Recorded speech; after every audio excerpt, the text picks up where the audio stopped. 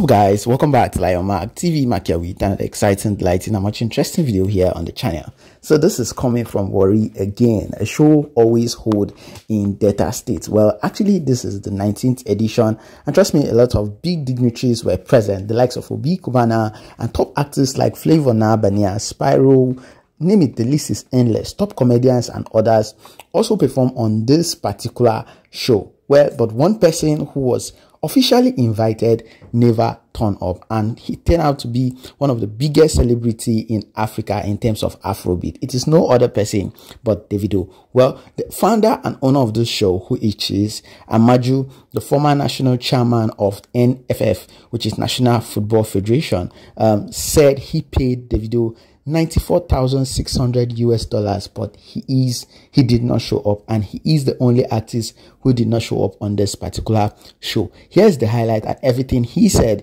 and also the entire highlight from that particular show. Enjoy. Don't forget to subscribe. $94,600 on the 6th of April. We paid a plane.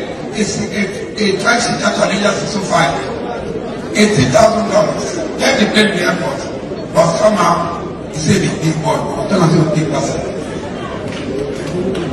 I'm not joking. So while he was playing his game back and forth, we decided to hunt and finally got. I'd like to thank Dami. Dami is the manager of Charlie Poppy. Please stand up.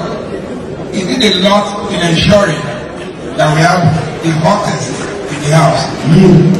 But before then, I personally decided. You see, when people say they're big, I just laugh. The biggest artist in Nigeria today, not be Burna Boy. Burna Boy and a half Shekiri Unabi.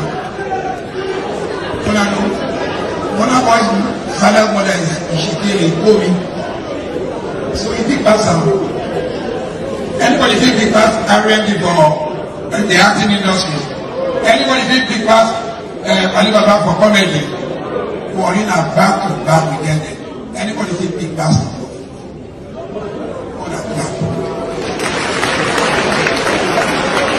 I'm from Warri, I take go FIFA. Me, I like this town. I've always been saying it. Warri is a cemetery.